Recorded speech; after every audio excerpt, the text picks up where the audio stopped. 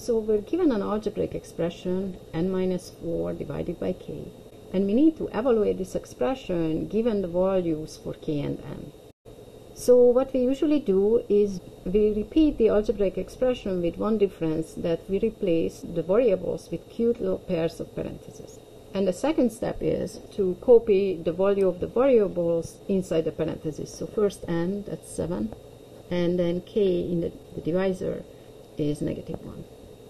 When we use these cute little parentheses, for positive numbers it will be extra, and most of the time for the negative numbers the parenthesis is necessary. This is an exception. So we can rewrite this expression as 7 minus 4 divided by -1.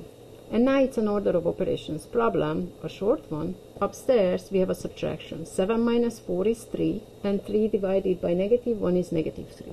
So that is our answer. Now, why did we do the subtraction before the division? There is no parenthesis. Division is stronger. Well, there is parenthesis. When you have this division sign stretching below or above an entire expression, that is the case of what I call the invisible parenthesis.